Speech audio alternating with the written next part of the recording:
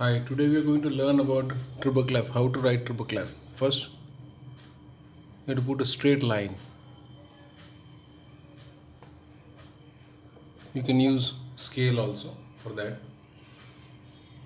First line, second line, third line, fourth line. You have to start with fourth line like this. Slowly go up and curve and cut the fourth line. This is the point, you have to cut the fourth line. Okay, this, and then slowly come down and touch the first line. So you have to touch the first line, and then slowly you have to go up and touch the third line.